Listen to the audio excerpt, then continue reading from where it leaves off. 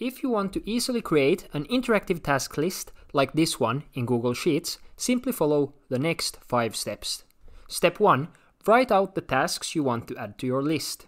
Step 2. Select the cells to the right of your tasks and click Insert and then click Checkbox. Step 3. Measure progress by using the formula COUNTIF and in the parentheses select the checkbox cells and add the criteria true. Then divide this by function COUNTA and select the checkbox cells. Also click the percentage icon to convert the progress to percentage, meaning that it will track your progress in a percentage. Step 4. Create a progress bar by using the SPARKLINE function. Simply write equals SPARKLINE and in the parentheses specify the cell you want to visualize, in this case our progress percentage cell, then write the following.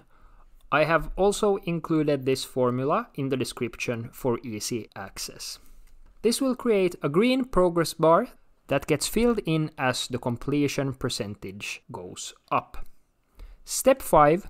Finally, we can add a conditional formatting rule to increase the sense of satisfaction as a task gets crossed out. Simply select the cells containing the tasks and checkboxes, click Format, Conditional Formatting, and Custom Formula is under Format Cells If, then write equals $B2 equals true and select how you want the text and cells to change once you have completed the task. Congratulations, you have now created your first interactive task list. If you want to learn more tips and tricks related to Google Sheets, check out this playlist.